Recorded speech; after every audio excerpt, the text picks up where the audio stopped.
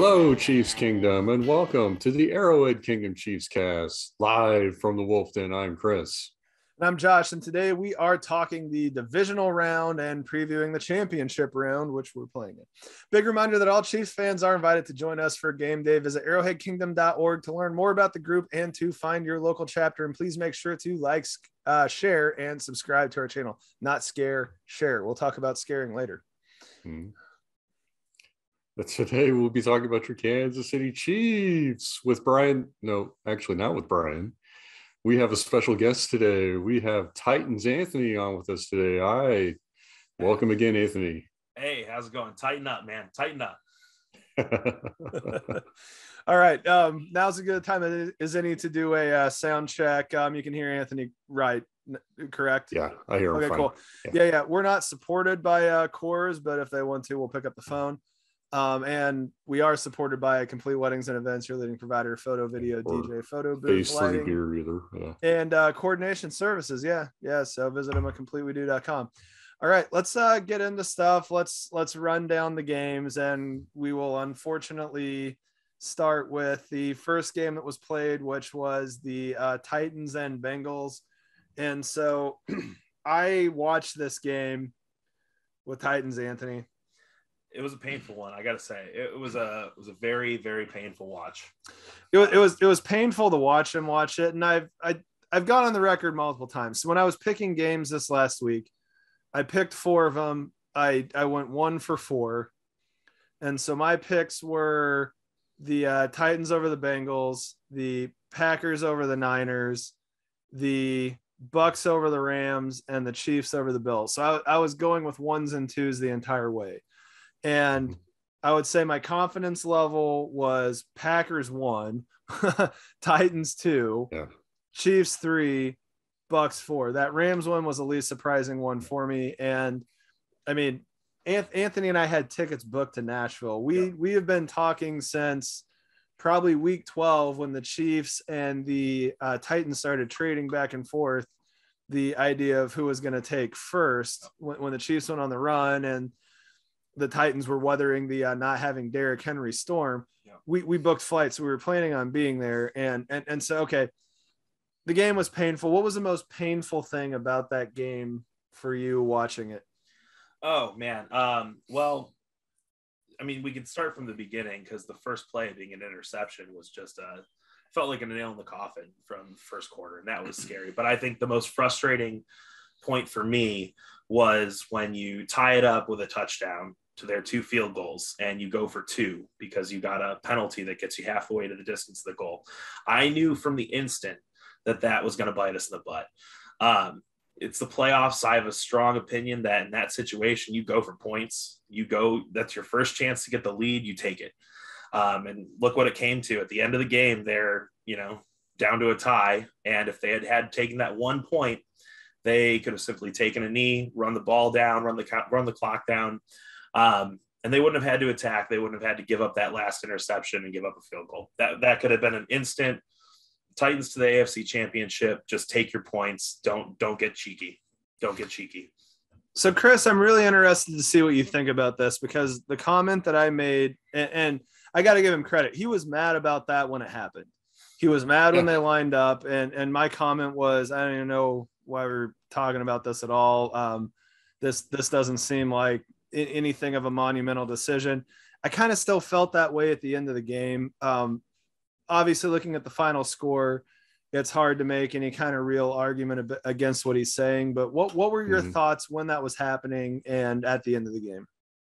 Yeah, when it was happening, so I was at a bar watching the Kansas State game, and of course the that was a wild one too, by the way. It was, but as it was happening, one of our fellow KU alums was asking, he's like, why are they going for 2? And I was like, well, it's, they moved it up for the 1 yard line, and, they've got Derrick Henry. I'm sure they got a lot of plays at the goal line to run. Hindsight is 20/20 for sure. And you probably, this goes all the way back to, when I watched college football growing up, is that it seems like you have a set of rules when it comes to 2-point conversions early in the game versus late in the game. And, it seems like early in the game, it's, take your points while you can. And then later in the game is when you start to play the 2-point conversion game. Would 1 yard have made that big of a difference? That's something I debate in my head, and I don't know. I was a bit surprised by the play call. I told Anthony this on Sunday night. I thought, why not just line up Henry and the Wildcat again? Because it didn't, the Bengals had no answer for it the first time, and I still have some PTSD from when he ran it against the Chiefs in the AFC Championship 2 years ago. That just seemed like a really effective play call. But one of my favorite sayings by Soren Petro, he's who I listen to the most on 810, is, the whole fourth down, going forward, or the 2-point conversion, it says, there's one component, there's the analytics, but then the other component is you got to have the right play call. Just because the analytics say to go for it doesn't mean that you actually have a play that has a high, you have high confidence is going to work. And that's the thing that kind of kept playing through my mind after watching that play get stopped was, was that really the Titans' best play call in that spot, or did they not really have one? Mm-hmm. And I don't know. I mean, that's obviously Mike Vrabel would be able to tell that better than anybody. But yeah, there are definitely two parts to that decision. One is the analytics, and the other is, do you have the ammunition to go into that with a high probability of making it? Well, because let's talk about the least analytically good fourth down play call that I think we've watched, Chris. It's 4th and 1, and you have Chad Henne playing because Patrick Mahomes is hurt. Is there any set of logic aside from screw him, this is what we're doing, that says roll Chad Henne out to the right and throw the ball to Tyreek Hill? Anything is possible. Exactly. I mean, they made T-shirts about that. Yeah, but that is, you look at the play call. How many times has that play worked out for the Chiefs? So is that that sprint right, throw it to Tyreek? I mean, Tyreek. The only reason why Tyreek came back into the Denver game was to run that play. It seems to be a pretty nails play on short yardage. So.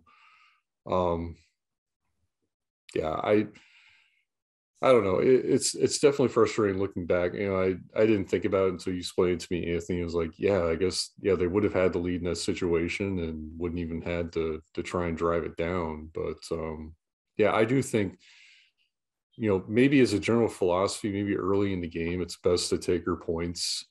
But I also appreciate a coach that just sticks to his guns. I sing a lot of Brandon Staley's praises on here, even though he gets a lot of criticism for his aggressive nature on fourth down. But the man never wavers on what he does, and that's same thing with John Harbaugh.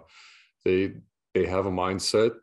The team knows the philosophy as well. It seems like they have good communication. It's not like the offense or the defense are surprised, what's going on. It seems like the whole organization understands what the philosophy is, and when it comes up in 4th and 1s, or hey, if we get the ball on the 1 with a 2-point conversion, what do we, is this a go or no go?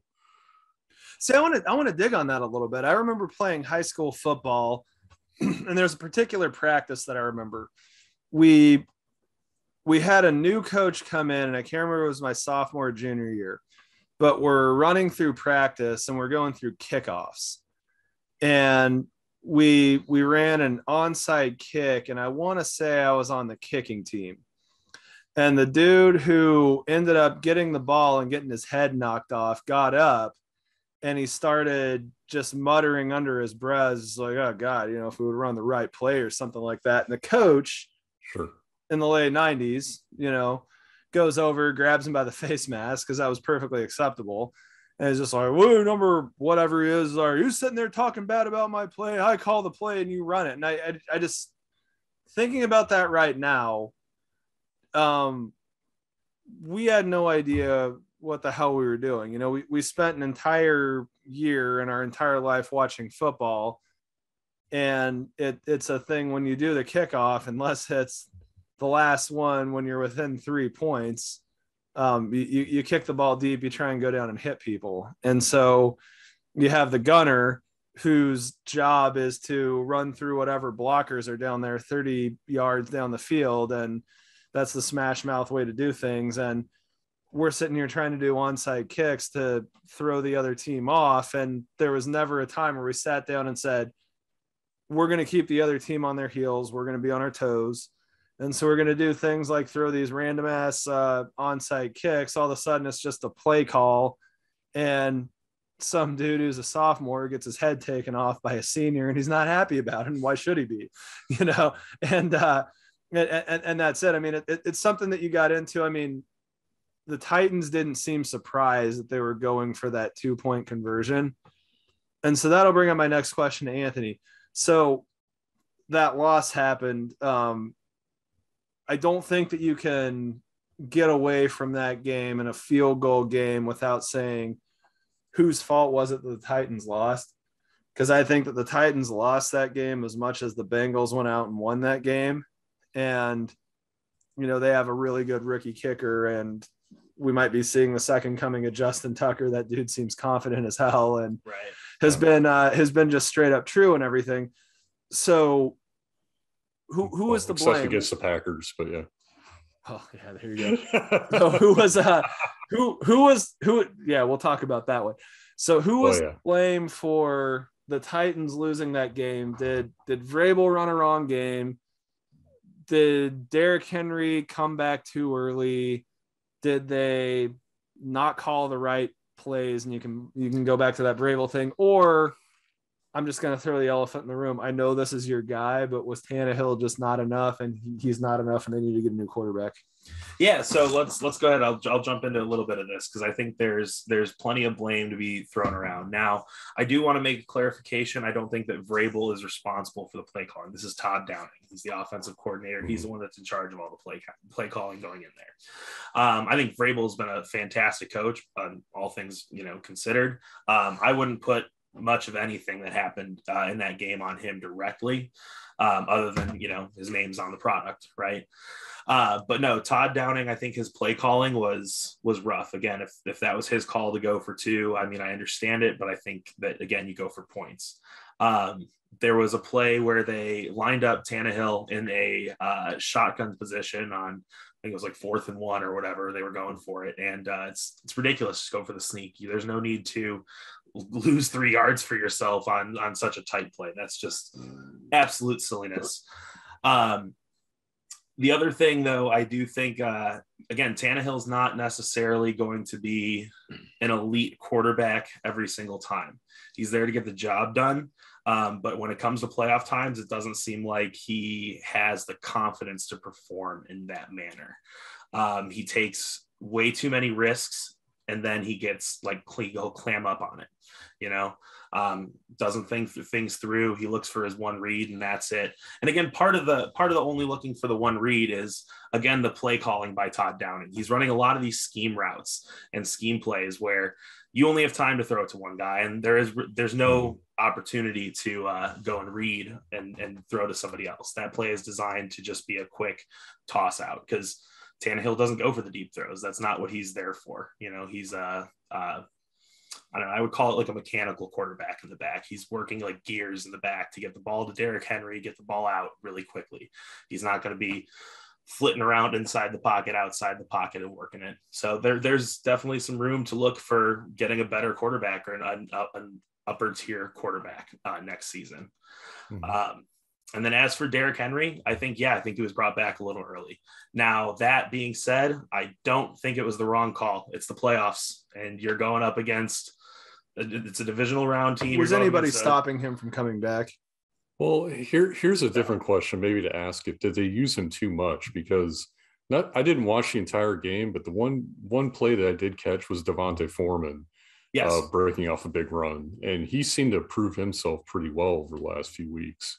Absolutely. We got to the 1 seed most of the way without Derrick Henry. And that's not to say anything against the King. He would have made the journey a lot easier, but we did it without him. We played 10 weeks of great football without Derrick Henry. We had Deontay Foreman running the ball, Hilliard, bunch of guys, that were doing good productive work. And I think they brought Henry back, relied a little too much on it. And he absolutely should have been ready to play. But I think they definitely put him into a situation that he was not ready to go 100% in. So we're in a situation where we had Ryan Tannehill as the German engineer that made a great car, but we needed somebody to invent a Tesla. Mm-hmm. And that's where we were.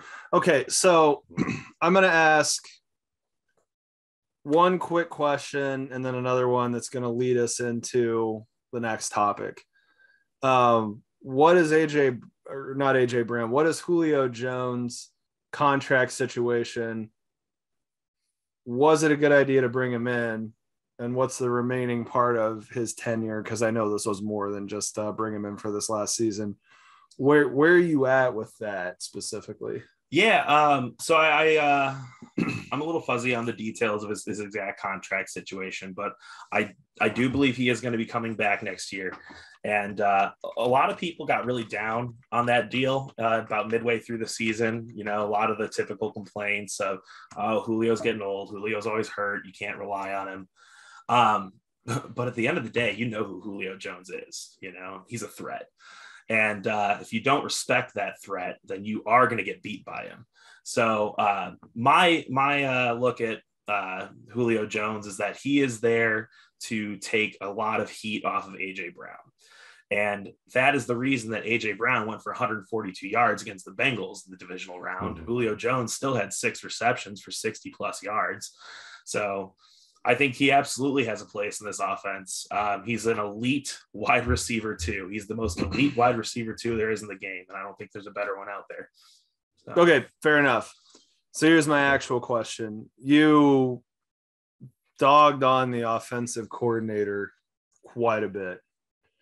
So let's talk about the last offensive coordinator you had. Cram it in your cram hole, LaFleur. Does this game go down differently if he's still running the Titans offense? I don't know. That's a good question. I think that there's a chance that it goes better. I mean, again, any given Sunday, anything can happen. But yeah, I don't know. It's hard for me to make a judgment on how much LaFleur would have made a difference there if he would have been the key factor or not, but. So let's get into that Packers-Niners game. Aaron Rodgers, who many people like Stephen A. Smith call a bad man, who many people around here that haven't soured on him, which is more than you honestly think in the Wisconsin area, will say that he is the most talented physical specimen to play that offense led by Matt LaFleur, which, Chris, he does call the plays, right? I believe so, but I believe so too. I believe that Aaron Rodgers calls about 50% of those plays. Sure, but it's not an offensive coordinator over the head coach. No, I don't believe so. I don't believe that's. And that's the point that we're getting at. Yeah, I might call. I don't know who the offensive coordinator is for the Packers, but yeah. Yeah, nobody does. But so they scored 10 points. 10 points. I mean, my favorite stat of the week, which is also of the playoffs because this is actually cemented. Travis Kelce has more touchdown passes in the playoffs than Aaron Rodgers. Yeah, that's a great Travis stat. Kelce, he does. The tight end of the Kansas City Chiefs, who did play quarterback in college, has more touchdown passes in the NFL postseason this year than Aaron Rodgers. Yes. And it's one of those, how do you mess that up? That Packers playoff game, how do you mess that up? How do you special teams?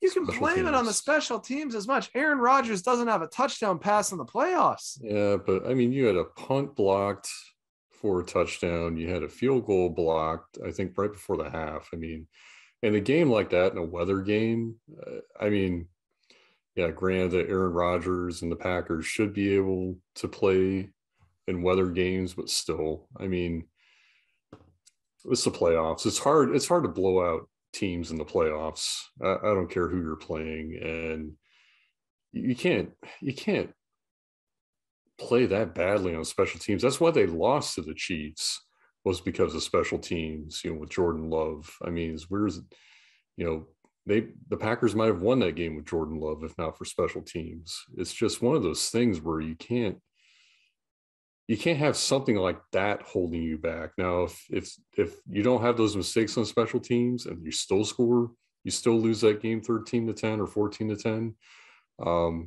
then yeah, you can really put more of that on Rodgers. I'm not exonerating him by any points. I think he deserves every bit of criticism he gets for many reasons, but still, I mean, it's not like the 49ers did anything either in that game offensively. That's it. The Packers special teams were horrible. There's no denying that. But you cannot let that game get to special teams. You can't. This was Jimmy Garoppolo versus Aaron Rodgers. Jimmy Garoppolo versus Aaron Rodgers. I'm going to recap a conversation that I had with my wife last night. She watches games. She is not anything that I would call a staunch football enthusiast. She likes being in the room with us when we watch our team win. She says constantly, I don't get into sports because I don't like being stressed out and making myself stressed out, but she watches This Is Us. She likes to stress herself out in different ways. And it's fine. That's a guy gal thing. It's the healthy part of how life is and everything. But she was talking yesterday or this morning, I don't remember, but she just goes, tell me if I'm off base here, but I'm just kind of watching stuff. And it seems like Aaron Rodgers is getting older and he's not looking at stuff the way that he used to. And he's just making assumptions. And you get to a point where things are going a certain way. And Anthony's whispering in my ear, he's getting crotchety. And the thing that's funny is every single national pundit is taking a take on that direction. And what they're saying is that Aaron Rodgers spent all of his time trying to cram the ball down the people that he trusted's throat. And so the real critiques on Rodgers, Mercedes Lewis got one target, which turned into a reception, which turned into a fumble, and Rodgers wouldn't even look at him anymore. So think back to that SNL skit with Peyton Manning where he puts the kid in the porta potty after he throws a football at him and he doesn't catch it. That's how Aaron Rodgers treated Mercedes Lewis. Call it what you will. That was a real life version of that parody. And she's sitting there saying all of these things. And so I listened to what she says and I'm just saying, you have no idea how on target you are. And you know how to read a box score, right? And she's like, well, yeah, I've looked at these before. I'm like, just look at the Packers box score, go to the wide receivers and tell me what you see. And she pretty immediately keys into the right column. And I just said, TGRT is targets. Look at the total number at the bottom and look at what Aaron Jones and Devontae Adams have. Yeah. And that play where he feeds the ball to Devontae Adams when Alan Lazard was running across the middle of the field, a high school coach would chew out his quarterback and bench him for that crap. Mm-hmm. So it's insulting that you bring up special teams as a reason why the Packers lose that game when that play happened at the point where you're one throw away from being in field goal range, which apparently can be done in 13 seconds in 2 plays, shockingly. And no guarantee with Mason Crosby though. If you tell, you know what, I understand special that. Teams still. I understand that. I would be more down with blaming Mason Crosby and special teams if he misses the field goal after you put him in position, because the end of that game, you can sit there and say the weather was garbage. We weren't getting a lot of looks. Well, he was put in position though before the half, and the field goal got blocked. I mean, it's not like he didn't have an opportunity. Fair enough. You're convincing me I may be being a little too hard on Rodgers, but no such thing. No. Let me make it clear. You're not being too hard on him. I'm just saying. I guess I'm just saying straight out based on. I mean. The thing that lost the game for the Packers was special teams, but a great quarterback and we talked about this all year with the Chiefs, covers up those deficiencies. They expand the margin for error, and Aaron Rodgers sure as hell did not do that Saturday night. Well, and here's a scenario, and this is the reality where we are. If you're given a choice where you're told the difference between winning or losing is to stop a block punt, and is it 2 missed field goals? Hell, I don't remember. So just say a block punt, a missed field goal, or get an extra touchdown out of your quarterback. Which of those two in a vacuum are you picking? Well, and the then touchdown from your quarterback. And then add the context where let's just be total D-bag with the way that we're doing these rankings. Say a top 30 all-time quarterback. I don't think that you could find anybody that would argue that Rodgers is a top 30 all-time quarterback. And you're saying find an extra touchdown.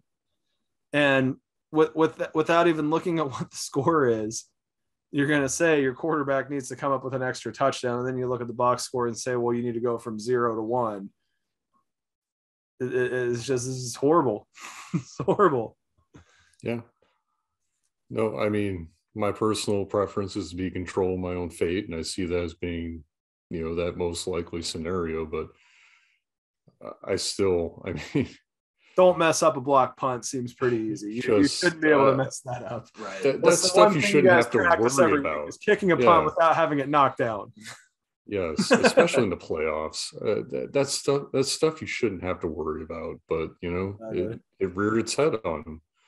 But no, Aaron Rodgers. Everything you say about Aaron Rodgers is warranted. It's just,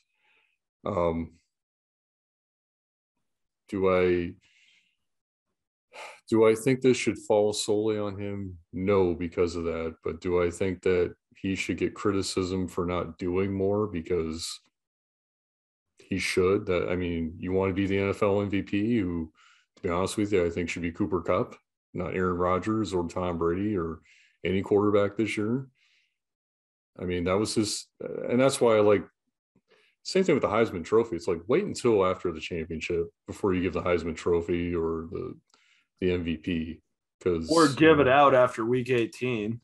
Well, yeah, and I always say that's like Vince Young should have gotten the Heisman Trophy or Reggie Bush hands down, but we didn't get to actually see that play out until after the Heisman was given in the Rose Bowl. So, but if Reggie Bush went into that game as the Heisman Trophy winner, we're not talking about this.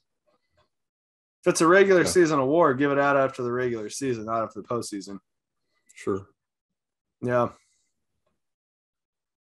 Okay. Well, I think what we can 100% agree on is that the Packers were stupefyingly underwhelming. It was incredibly disappointing. And once again, we're not going to get a year where our team is going to play against a local team, even though we've been threatening for it the past 3 seasons. I'm with you. Once again. Yeah, I'm with you. That was the one game I was the most surprised about, because I even told someone, they were just like, oh, I think the 49ers. I'm like, no, it's not going to happen this year. Like it just didn't seem plausible this year, but it happened. Well, and that's the thing that's crazy is Rodgers and Mahomes have not played each other. Nope. And I don't know that we're ever going to get it. There's a talk of him going to the Packers and Chiefs. But yeah. Well, I mean, if he goes to the Broncos, we'll get it every couple of years. But I'm just going to say this out loud. Rodgers goes to the Broncos. He's the 3rd best quarterback in the division. He plays like he did this last week, and he might be the 4th best. Because it's kind of insulting to insult Derek Carr at this point. But before we get off of this Packers game, I'm going to let Anthony, who is a Titans fan, but he grew up in Chicago, shout out his favorite stat. Yes. My favorite stat is now safe for another year. Aaron Rodgers has won the same amount of NFC championships as Rex Grossman. one of the all-time great Bears quarterbacks, as we all know, since he won the same amount of NFC championships as Aaron Rodgers. Everybody thinks Aaron Rodgers is so great. So, and that is something that I think of the same way that I think of when you hear about the Dolphins players that are still alive from the 72 team that break out champagne every year when the last undefeated team loses. It's good stuff. Well, you know, my other favorite thing about the you're all horrible people. I can't stand you. But anyway. Let's say one more thing to cap off the Niners Packers game is that I love that, you know, the Chicago Bears all-time top scorer, Robbie Gould, was the one that got to put the final nail in the coffin. That's right. Now, so that video at the end, and Jimmy Garoppolo, all this talk was about how he had never played in an under 32 degree game or something like that. The dude went to Northern Illinois, or was it Western Illinois? Something like, yeah. Eastern Illinois. Whatever. You can throw a rock and hit where he went to school and where he grew up from here. It was the same school as Tony Romo. It was Eastern Illinois. He played in some cold weather, and you guarantee that he did not grow up as a Packers fan. And so I love that after Gould made that kick, Bears kicker Robbie Gould, Garoppolo walks up to him and just goes, "Hell yeah, F the Packers." That's why we do all this stuff. You know, it's just I like the Packers. I was rooting for the Packers. I really wanted a Chiefs Packers Super Bowl. I've been looking forward to it, but I mean, that right there is poetic justice, and you can't say that Aaron Rodgers isn't just a D-bag at this point. So it's as much as I like the Packers, I can't stand Aaron Rodgers. The more as the season has gone along, the less of a fan of him I've been. Yeah, exactly. And it's just a combination of all the things, and he's the fountain of youth of reasons to not like somebody, which is unfortunate, you know. Fountain of youth of reasons not like somebody. You don't even have he's to. He's the Joe Rogan of the NFL, so you know. Hey, but yeah. Yeah, exactly. Okay, well, so enough about that game. The Packers are done. Any friends we had in Wisconsin, we might not have anymore, or they might be even more galvanized because they agree with us, and they're just like, finally somebody said it out loud. And realistically speaking, I think there's more of these somebody said it out loud than a lot of the rest of the country would think. That's it. Okay, so Rams Bucks, we were a quarter away from not having anything to talk about, and it was just going to be a simple narrative of Matthew Stafford has proven his weight, or proven his worth, proven his value. You understand why the Rams gave up what they did. But then Tom Brady almost Tom Brady. In fact, I would say that he did Tom Brady, but they just dug slightly too big of a hole for even Tom Brady. What were your thoughts on that game? Because I know that Anthony and I walked into a place to catch the first part about that. We were at a wedding show. Well, I was gonna say, like let's put this into perspective about how quick this comeback happened. That it was something like 27 to 10 or something like that. It was 27 to 3. Or it was 20 to 3. We walk in the bar to a bar to grab a bite to eat. We leave and it's maybe 27 to 10. And we're in the car driving to where we were going, and I'm talking we're covering 4 linear miles within a city, and it's a thing where the game's a humiliation. You see Brady's bloody lip, then all of a sudden it's 2027, oh crap, my phone hung up, the internet's being weird. Holy crap, it's 27-27. They're going to overtime. Yeah, I just remember turning. It was like, oh my God, it's 27-20. You need to punch it. We need to get to Buffalo Wild Wings right now. It went from being who cares if we get there on time to no, we need to get there to see how this happens. So. Well, and more than anything, it was a game that was the forethought. You assume that Brady was going to beat Stafford because Stafford doesn't win anything. And you see the score is just crooked. You don't care because Stafford's beating Brady, and doesn't really matter. And then all of a sudden it's an incredibly compelling game. Mm-hmm. I mean, did you have a different experience with that? Did you watch it any differently? It was a weird game. It was hard to follow. Well, it takes me almost a half hour to drive from our place to Buffalo Wild Wings. So I actually had no idea what had happened for about 30 minutes. And when I walked in, I was surprised to see that the Bucs were actually, 10 yards away from tying the game. I thought that game was over, even though, I expected Matt Stafford to Stafford. But yeah, I thought that game was over. I thought the Rams had that. I actually thought they had that wrapped up. I like how you say surprised and not shocked. Mm-hmm. Nobody was shocked. We were surprised. No, it's still Tom Brady, man. We It's weren't still shocked. Tom Brady. Right. Pleasantly surprised. Which is why I thought the Bucs were going to win. Mm-hmm. But yeah, credit to the Rams, and for what it's worth, jumping a little ahead on the preview portion, I don't see a world where we don't have the Rams hosting a Super Bowl. We never had a team playing a Super Bowl in their home stadium until last year. Right. And now we're going to get it twice in a row from the same conference. It's weird. Because I do believe that the Rams get past this Niners hump. I don't care what kryptonite they've been. The Rams just had a galvanizing win against the world beater, the GOAT, that situation. So I don't see a world where they lose to the 49ers, but at the same time, I didn't see a world where the Packers lost to the 49ers either. Right. And here we are. I see a world. I think it's a coin flip between those two teams, but that's me. And I'll just say that I'm not looking to go out and spend money on that game.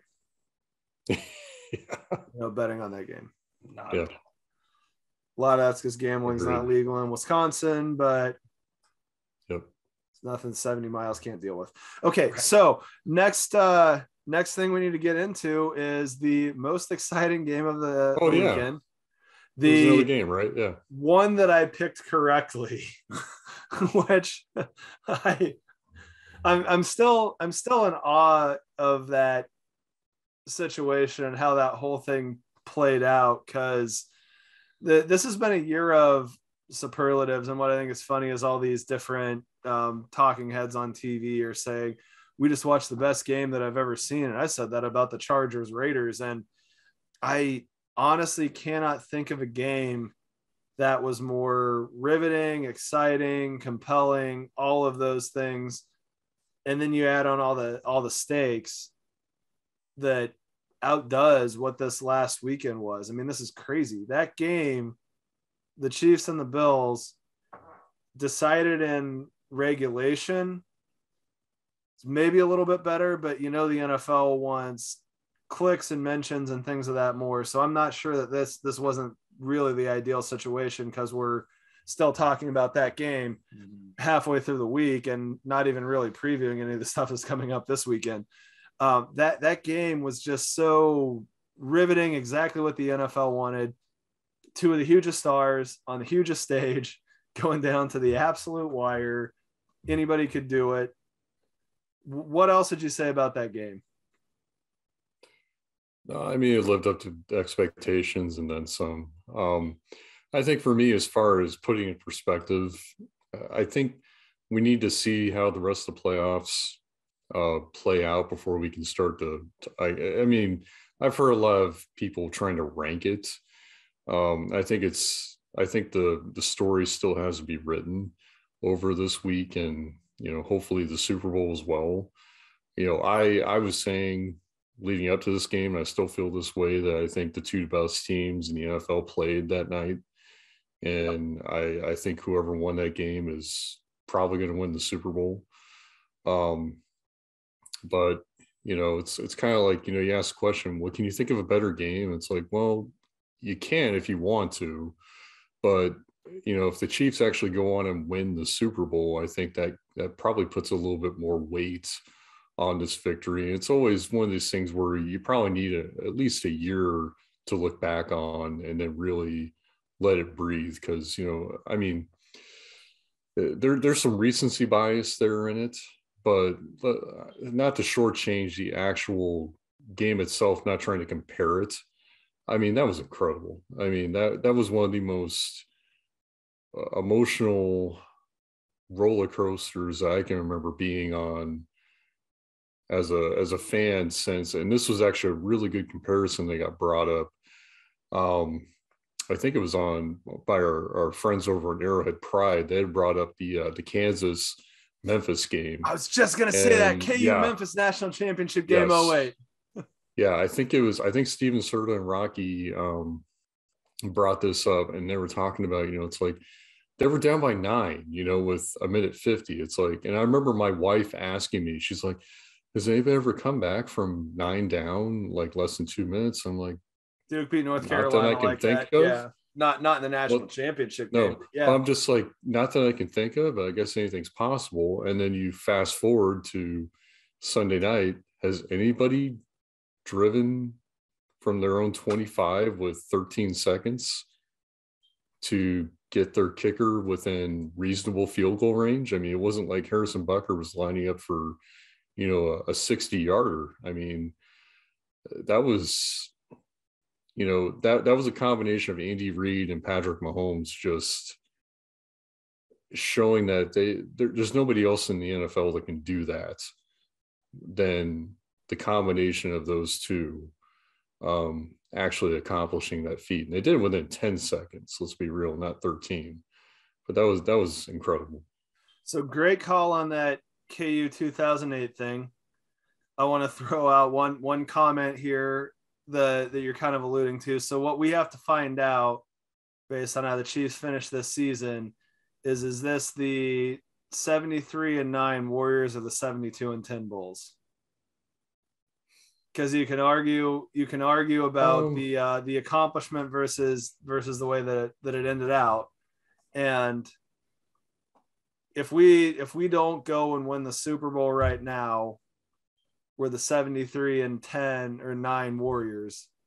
Closing it out as a 72 and 10 Bull. I mean, doesn't sound like you're vibing with me on this, but no. Well, the Chiefs were 12-5 and not 17-1 or 17-0. But yeah, I see where you're going with that though. Yeah. All right. So other thing I want to throw out. So we have MK Chiefs fan group. I know where I was, through that entire game. I got an idea of where you were through that entire game. Mm-hmm. We had the most of the band back together. So Anthony, you watched this game with us. You had no real dog in the fight. So I want you to describe, what did you see in that last 2 minutes of the game and getting into overtime? I mean, overtime was overtime. The coin was flipped. I think everybody knew how it was going to go. Right. It was a foregone conclusion. Bill Cowher during the halftime analysis said whoever has the ball last is going to win this. That's what Chris put in the writer's room. So let's just make that assumption. So I want to know what you, as we won't call it truly neutral third party, but about as close as we were going to get, what'd you see in that room? I saw excitement. I saw disappointment. I saw confidence, and I saw absolutely broken men. And then I saw them put the pieces back together, and I was really happy. I think I made the comment after that was all over that I think I just really needed a cigarette. It was just really stressful to watch, like, Ben Affleck leaning against a back alley, like just the worst feeling, but the best feeling, because man, I needed a breath. That was a tight game for sure. So when Josh Allen hit Gabriel Davis for that fourth touchdown with 13 seconds left, did you see anything that looked like hope between then and the time that the first pass was completed to get halfway to the field goal range? I would say pretty much not. No, it was a lot of just crossed arms and like head rolls, trying to like eye the screen, but not really look at it. It was a sense of dread and doom. And how could we have done this after just coming back and getting back in the lead? It just, that kind of emotional roller coaster really messes with you. And I don't know what's going to be able to top it, So Chris Porter is a comedian from Shawnee, Kansas, huge Chiefs fan, huge Royals fan. He has a bit where he talks about how women have the most broad range of emotions and they watch shows that make them cry. Right. And it's their emotional CrossFit and they do stuff like that. But guys deal in 3 emotions. It's happy, mad, and confused. And he goes, you want to see somebody go through all of those in about 20 seconds? Watch your man when he's watching his team lose the big game. He's going to go through all 3 of them really quickly because it'll be something just like, F! What happened? What happened? We were so good. What happened? What happened? It's just like, it was a good year. It was a good year. And I could feel myself going through that. I can't remember if I said this out loud, but I remember at the very least thinking, we have 13 seconds. They just got to get in the field goal range, a couple of long passes. I think we have 3 timeouts. I'd like to think I wasn't shocked that they did that, which, by the way, that audio with Travis Kelce and Patrick Mahomes just being the smartest people in the entire friggin' stadium, orchestrating how that was going to go is just goddamn genius. It's incredible. But yeah, I mean, I was in the process of thinking through those 3 emotions because I 100% think that bit is correct. We deal in 3 emotions: happy, confused, and upset. I was going to say, I think too that, if you were in that room and if you told me that you didn't honestly think for at least half a second that the season was over, you were delusional.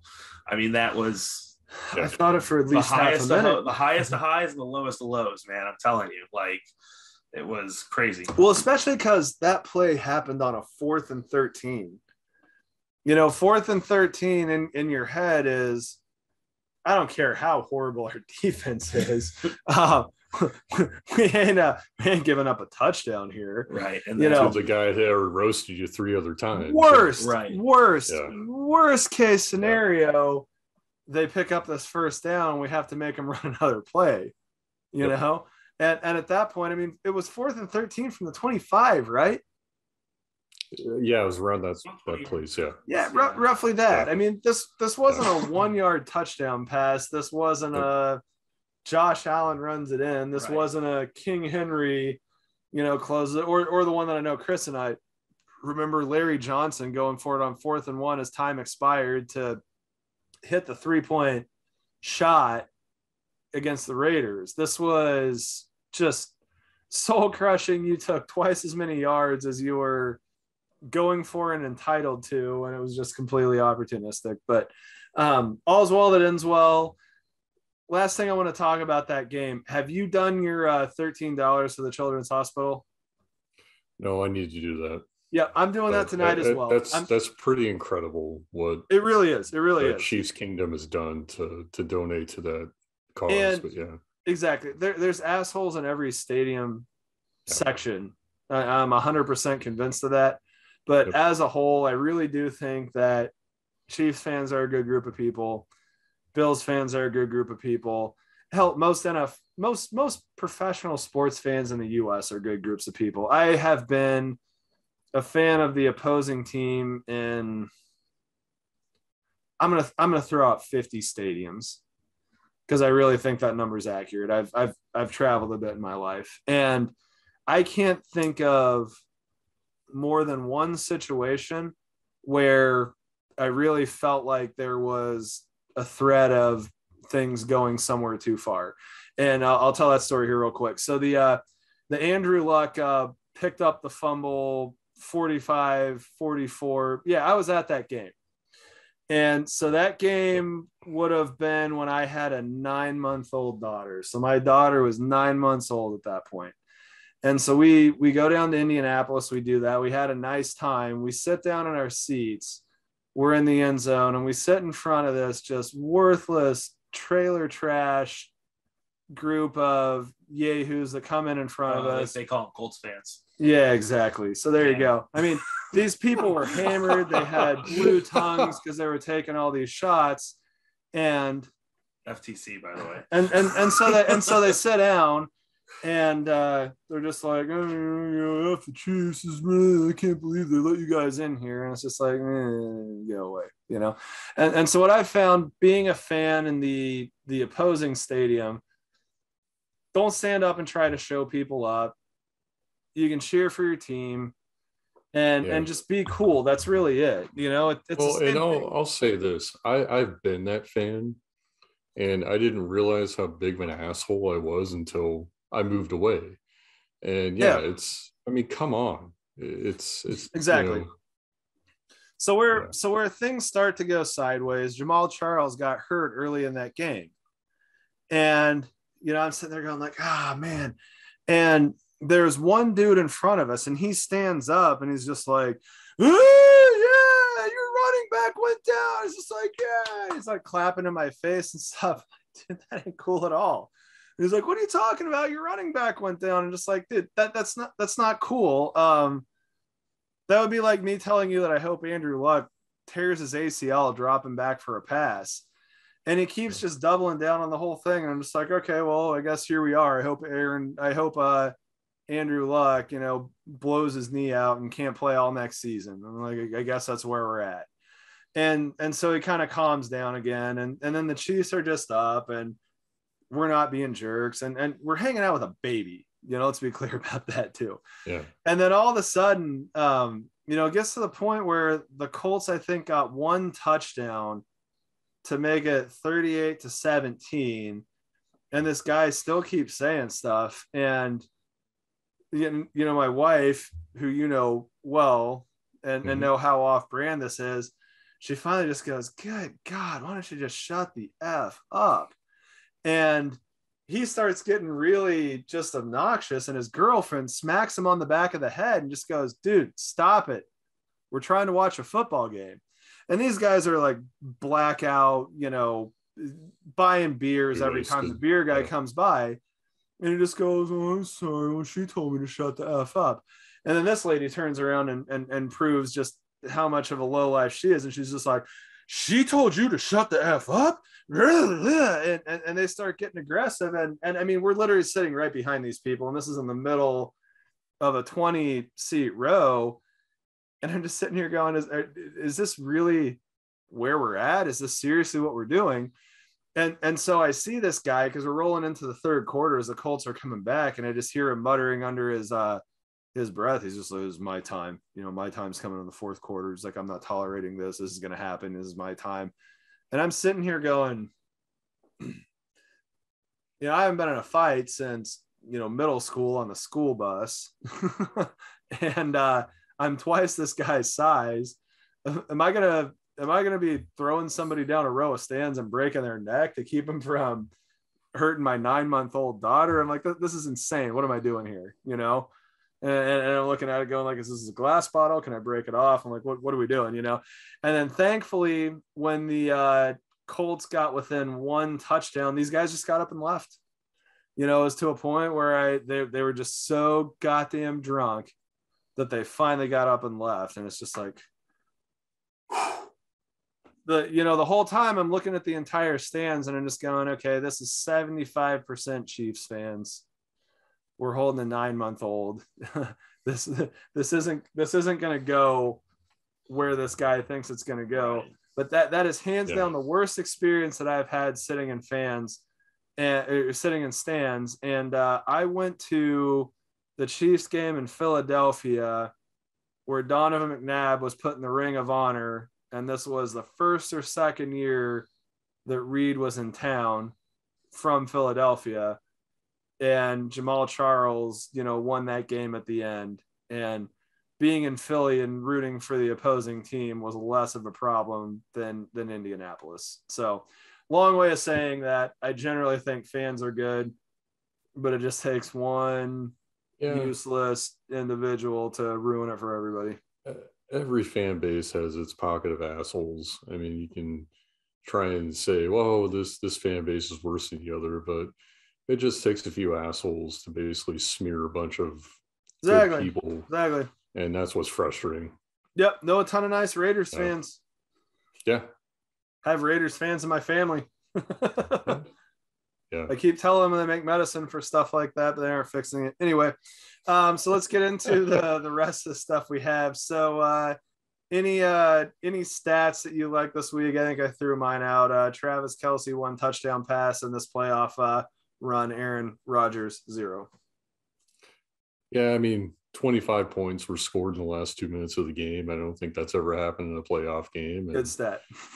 And from what I know, no team has driven from their own 25 with 13 seconds on the clock and tied up the game with a field goal. So, yeah, even better stat. Anthony, stats. So I gotta say I love the box stats for the Tennessee Titans. 200 yards receiving, 150 yards rushing. You'd have thought we'd won that game, especially with 9 sacks, but we didn't. So that's fine. 9 sacks. Nine. We sacked him 9 times. I'm looking at it right now. 9 times. The other one that I liked, I think it's 120 passer ratings. Let me see if I can just pull this up.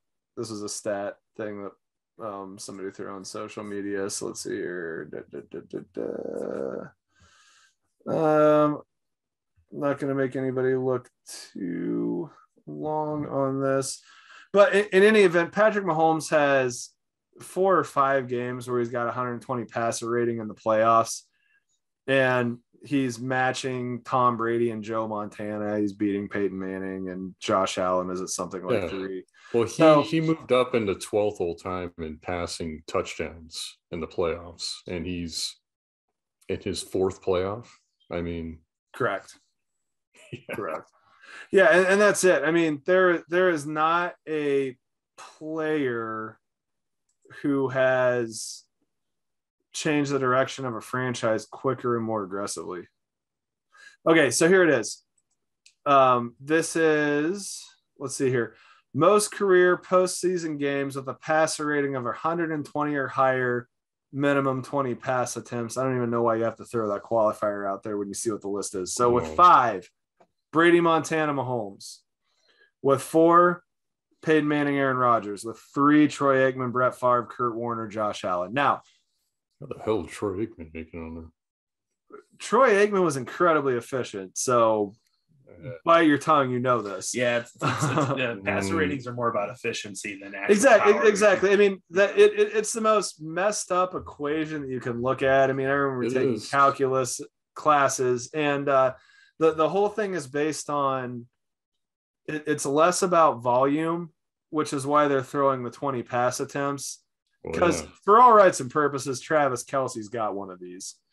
Because he threw the ball one time and he scored a touchdown. So I'm sure in many of those games, Troy Aikman probably threw 20 passes, but yeah. Yeah, because what is it? 156.5 is the top end, because that's a number that makes sense. But 156.3, but yeah. Yeah, there you go. Yeah. So that number 58.3, but yeah. There you go. So you get penalized way more for failing than anything. Mm-hmm. And if you, and I want to say that they even have it built in where if you throw the ball away, it only takes away half as much as if you throw an incompletion. But in any event, I spent a 3-month period of time, 1 football season. This is before the Chiefs were good and I didn't have anything to do, just digging into what that stat was and what affected it. And, I probably should have written an essay about it. I might have in college, but in any event, it's weird. But what I think that we can all agree with is that, anything between 90 and 100 means that you had a decent enough day. Anything between 100 and 110 means you had a pretty good day. Anything above 110, you probably put your team in a position to win. And when you're hitting the 120, you're getting into the stuff went pretty well for you. And, I'll be the first to say that we're looking at different eras. a time and place. There's what the quarterbacks are allowed to do. There's how much play offenses have, all that stuff that goes into it. Mahomes and Brady played in close enough to the same era that I think that we can compare that. That Joe Montana number is just impressive. Is the other takeaway.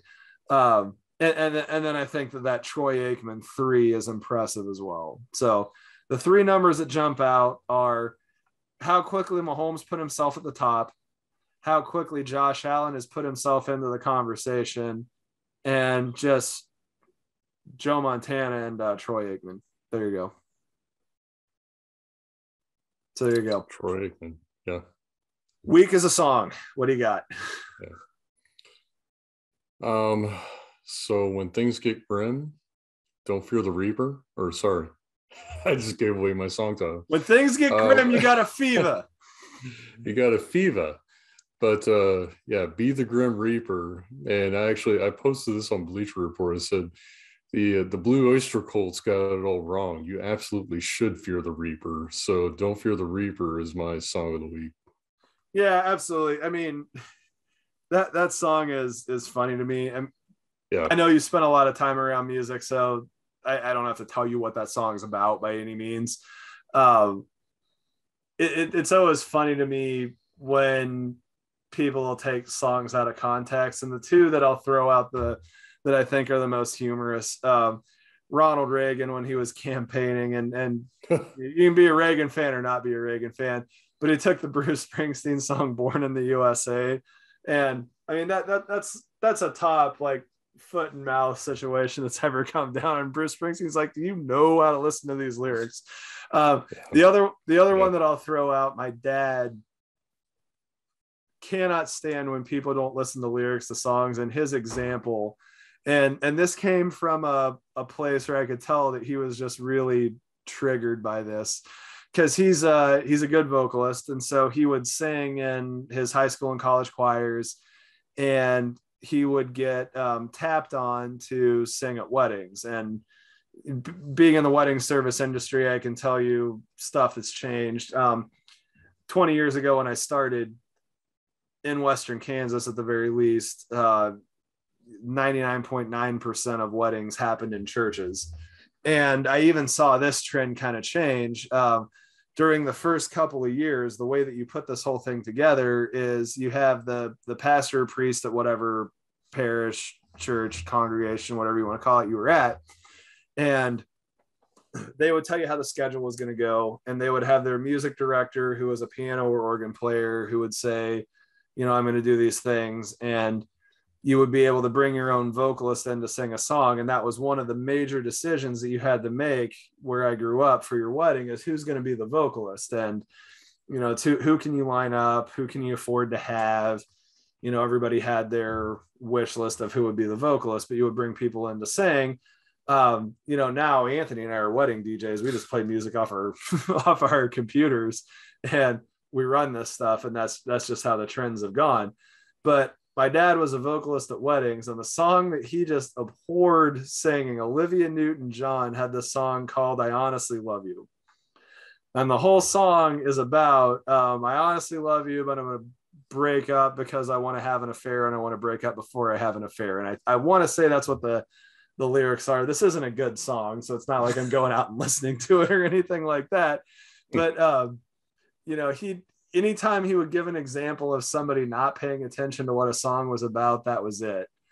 And my favorite one, when I was DJing weddings back in Kansas, that would pop up, George Strait has a song, "You Look So Good in Love," and it's a waltz. It's a perfect 3/4 time. It's probably one of the easiest songs to waltz to, but the whole thing is, we broke up because I wasn't paying attention, and you look so good in love with this other guy, and people would pick this for their wedding song.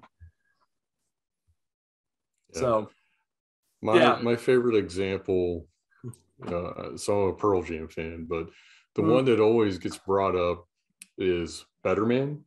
Yeah. So if you've ever listened to the lyrics of Better Man, the meaning behind the song Better Man. It essentially is basically saying Eddie Vedder's mom, who ended up leaving his dad because she couldn't find a better man. That was basically the meaning behind the song. Is this woman's in an abusive relationship and she can't separate herself from it. So, but a lot of people will dance to that song. It's kind of like, no, Yeah. Well, what you think it is. Well, another one that I really like. There's this country song called "Let It Rain." I mean, the song's a banger. David Nail's a hell of a singer. The whole thing is you cheat, you're overwhelmed with guilt, so you tell her about it. She throws you out of the house. It happens to be raining, and she throws all your shit out the window. And so you're standing there getting rained on, and your whole thing is like, "Let it rain, let it pour." And it's just like that's not good. One that I've thrown out, the Chiefs have beaten the Broncos. They've swept them 7 years in a row. So I do the 7-year rake. 7-year rake. Johnny Cash's daughter Roseanne Cash sang that song, and I want to say it was Rodney Crowell, who was a writer and who was her husband and a producer. But there's the whole thing of the 7-year itch, and part of it is that the biological theory is that you turn all your cells over every single year as a human being, and so every 7 years you're a different person than before. So it's logically fitting that in a 7-year period of time you're going to think and act differently, and you might not get along with the same people that you did. So you're trying to prevent that 7-year itch, which is the thing where people that have affairs have them after 7 years. Apparently, I don't know. To me, it's one of those. You're either wired that way or you're not. But so it's the 7-year ache, the 7-year itch, but she has the song, are you trying to stop the 7-year ache? And it's a song that was a country chart topper. It's like, cool, you people have no idea what the hell you're listening to. Nope. Anyway, so I'll go to my song. I've noticed 2 things this week. Everybody's acknowledging that we might have watched the greatest football game ever. I understand there's a recency bias, but like murder, this is a time and place, crime that we're dealing with right now. And that game was awesome. Mm-hmm. That game was great. It was 2 quarterbacks at the top of their field. It was just everything that the NFL wanted it to be. It was perfect for TV. And the only real hole that you can poke into it is that it ended with the coin flip and overtime and everything like that. And so the thing that I'm happy is being brought up in this midst of, well, this isn't fair, Josh Allen didn't get to touch the ball, is there is enough people bringing up the fact that the Chiefs are not potentially going to a 4th Super Bowl in a row because we were put into that situation against Tom Brady. And so the part that I take exception to is everybody's sitting here going like, oh, it was fine with Brady. Nobody was upset about it. Plenty of people were pissed off about it. It was more or less received as well as the Chiefs winning this one was.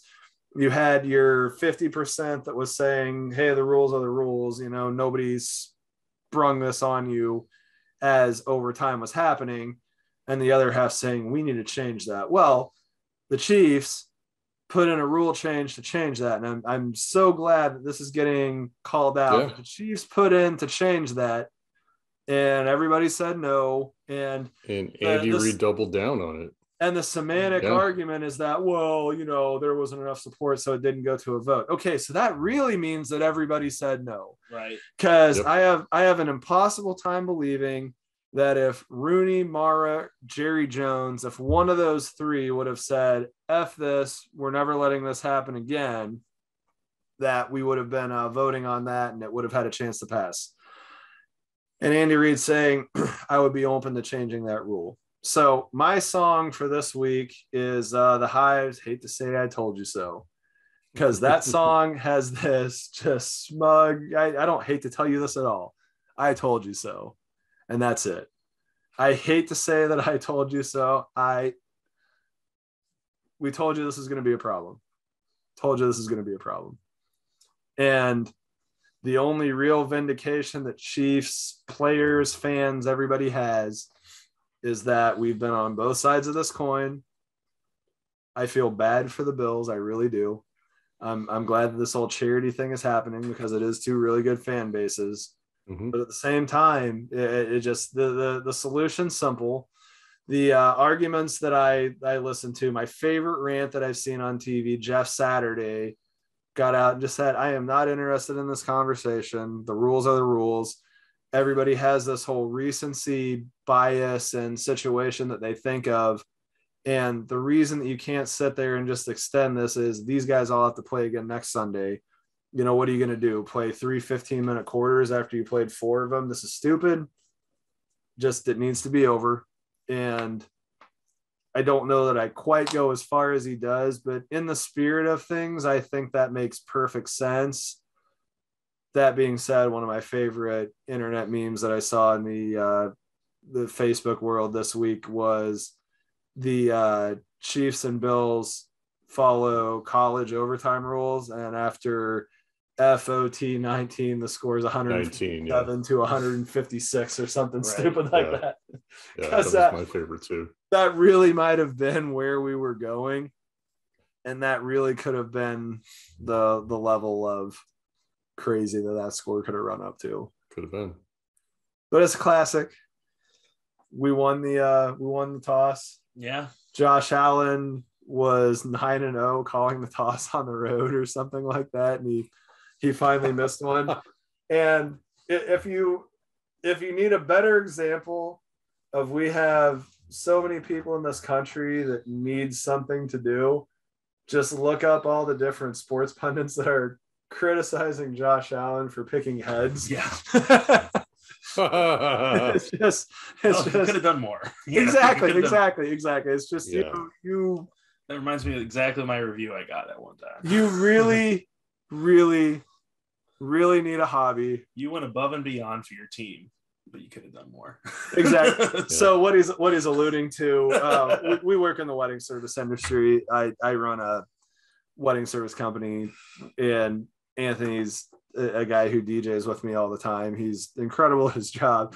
He got a review one time where this bride types out, yeah, everything was good, had a fun dance or whatever. The DJ was good. He could have done more. It's like, what the hell am I supposed to do with that? Also after I sit down with them for dinner, the day before, which I never do, and exactly. White glove service, making her plate, getting her drinks, all that stuff, and it's just I look back on that stuff and laugh, though. Exactly. So, and I'm just sitting here going, you guys have fun. Yeah. Yeah.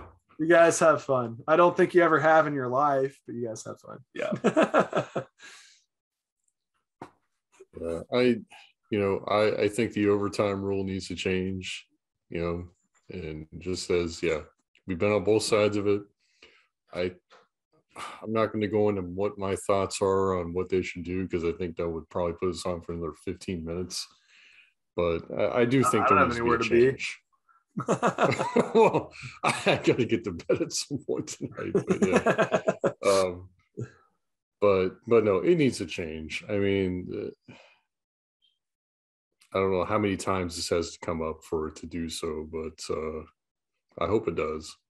Here's my biggest reason why I think we should change. We added a 7th team. Mm-hmm. There's an extra, it would be 2 extra playoff games, right? Which around the corner is going to be an 8th. Well, exactly. We talked with Mark about that last week, but yeah. Exactly. Yeah. Exactly. And we had a season this year, and I've definitely gone on the record saying you don't make a rule for the exception. The 7 seeds were a complete embarrassment this year. Mm-hmm. On the field, in the game. In ratings, they were great. The Chiefs, Steelers, which you could say this is the Chiefs and the Steelers, but the Chiefs and the Steelers were one of the highest rated wildcard games. Mm-hmm. We're going to lose this saying that's not a good idea. We just are. Right. And there should be a rule that you could never have a losing team win a division. The Seahawks beat the Saints, right? And set off the Richter scale in Seattle. But I just think about in the NFC side of things, the Eagles as a 7 seed weren't any good, but the Niners as a 6 seed were really good. So that's a great that's a great argument for we should be at 9 or at 6 teams only still. I don't remember who the 8th best team in the NFC was. But are you telling me that the Eagles couldn't have knocked off the Packers the way they played against the 49ers?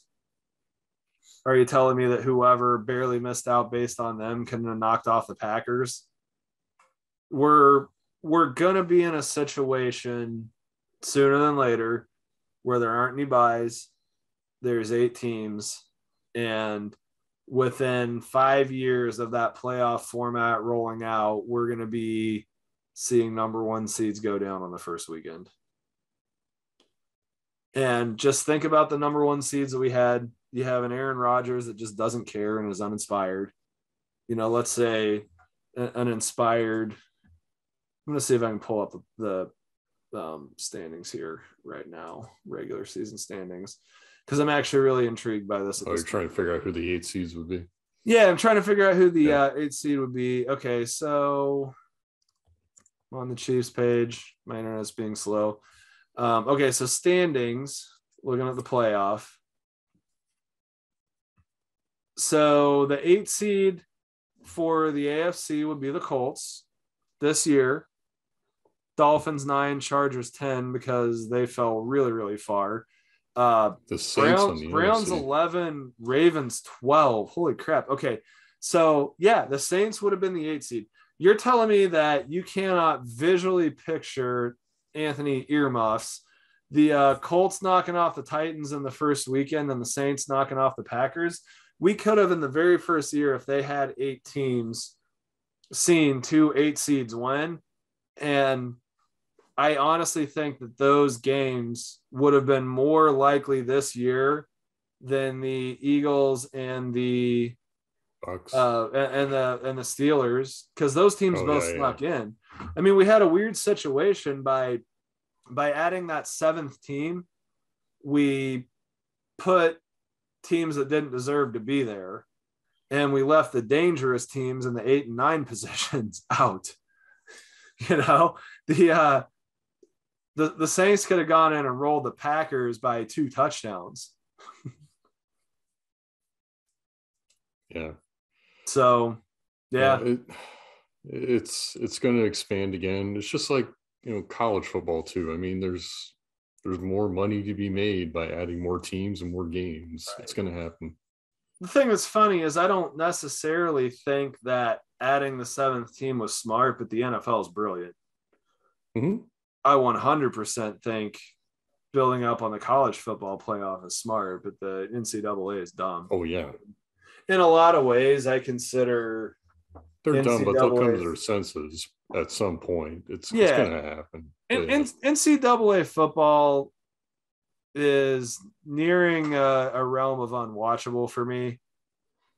Just it's gotten there for me based on how they put stuff, and this will make this take an extra hour. I'm there with baseball too. I'm kind of starting to hate that sport, but anyway, I think we need to wrap this up before we get into that topic. Yeah. So, can I choose Kingdom? David Ortiz making it in, but yeah. Exactly. Anyway, so, yeah. I definitely think when we get into the off season and the luster of this season rubs off, we need to start getting into baseball, because I'm really just fed up with that sport as a whole, with how stuff's going, and I feel like you're in the same place and I want to talk about it. So anyway, good night, Chiefs Kingdom. Thanks to Titans Anthony for being here with us. Hey, I got nothing else going on this weekend. So we'll be in Arrowhead. Joe Burrow, in passing, made a comment about the SEC being louder for stadiums, and he's going to find some of that out this week. So anyway, we will be back this next week, and hopefully talking about a Super Bowl. So hopefully, have a good night, Chiefs Kingdom. Chiefs. Tighten up.